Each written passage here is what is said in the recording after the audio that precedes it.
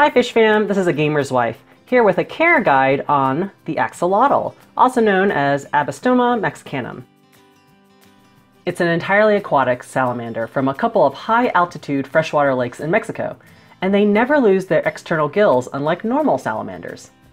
Unfortunately, they're probably extinct in the wild from water pollution and non-native fish, but because of their powerful ability to regenerate practically anything, they're very prolific in scientific research labs and in the pet industry. At full size, most of them grow to about 9 to 12 inches, and I've heard they can get up to 10 years in age.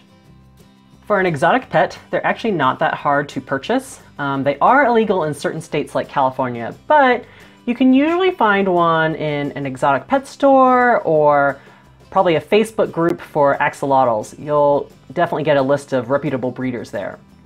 For me, I didn't know anything and I just looked on Craigslist and found a breeder locally. Cost can range anywhere from $20 to $100 plus, depending on the coloration. I'd say the most common types are wild type, which is going to be a dark earth colored axolotl, albino, leucocystic, which is white but with black eyes, and melanoid, which is black or gray colored.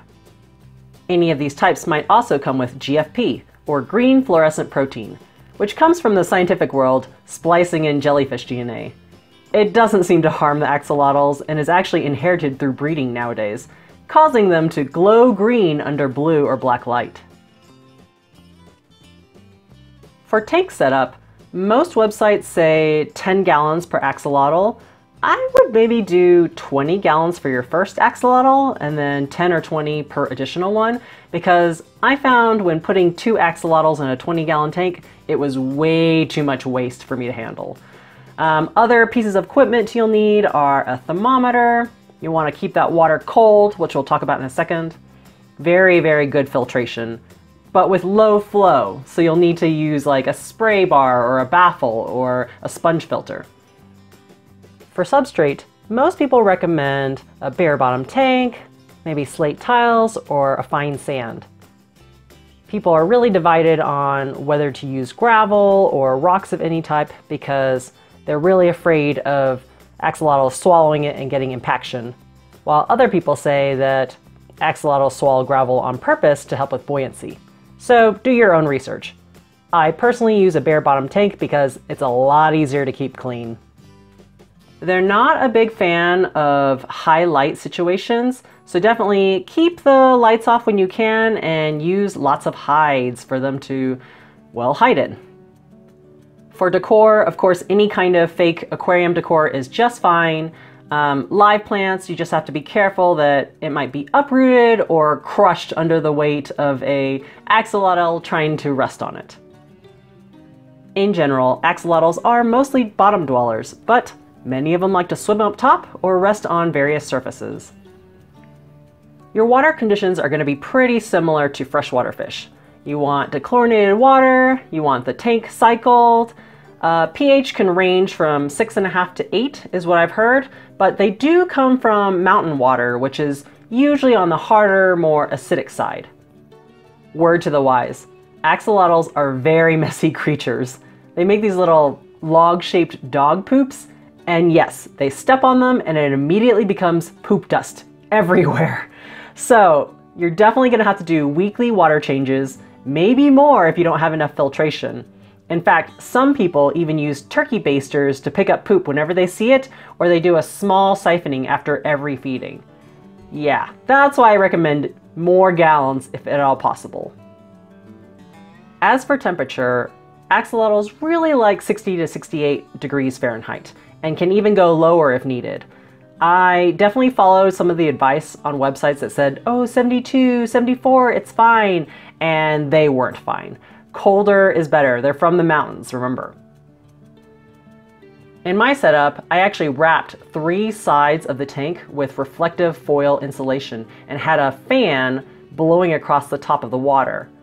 That means using either no lid or maybe like a screen top lid so that evaporation can really cool down the tank. It was really effective and a lot more reliable than using bottles of ice, and cheaper and had a smaller footprint than using a chiller. Axolotls are carnivorous, and if you put anything in front of their face, they'll pretty much try to suck it up like a vacuum. Luckily, they only have little stumps for teeth, so it doesn't hurt if they accidentally bite you. For younger axolotls, I would recommend feeding them anything from frozen bloodworms and brine shrimp to live blackworms and other small microworms. Then you can move them up to red wigglers or night crawlers, might have to cut them up at first, found commonly at Walmart or any fishing store with bait, as well as soft sinking pellets.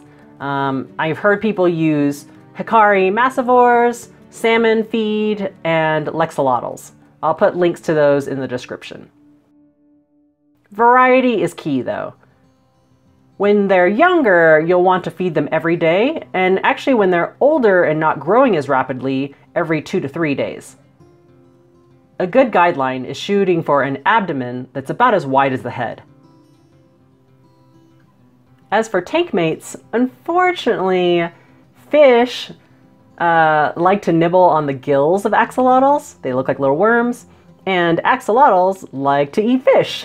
So maybe if you want to raise feeder tankmates like shrimp or white cloud minnows, that's a possibility.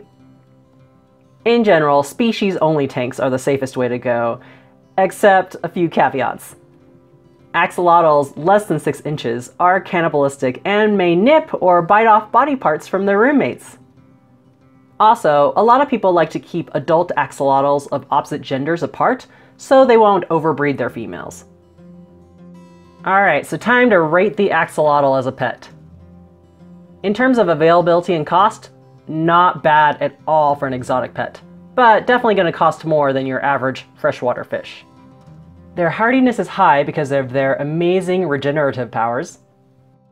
I dock them in terms of ease of care and difficulty level because A, it's harder to keep the water cold, and B, there's just not a lot of good information out there because axolotls aren't as popular yet in the pet industry.